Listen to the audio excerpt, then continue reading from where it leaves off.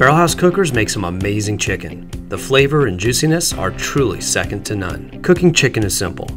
For whole chickens, place one hook through the neck and under the breastbone, and insert the second hook under the wing into the neck. Season with any type of dry rub. You can also soak in a marinade or a brine. With the cooker basket full of charcoal, properly lit, and at the proper elevation intake setting, hang the chickens from the H-frame. After the cooker is going for a while, the gauge should be around 220 to 260. You will want to check the temperature at the 2-hour mark. When the breast is at least 165 and dark meat 170 or more, pull the chickens out and enjoy.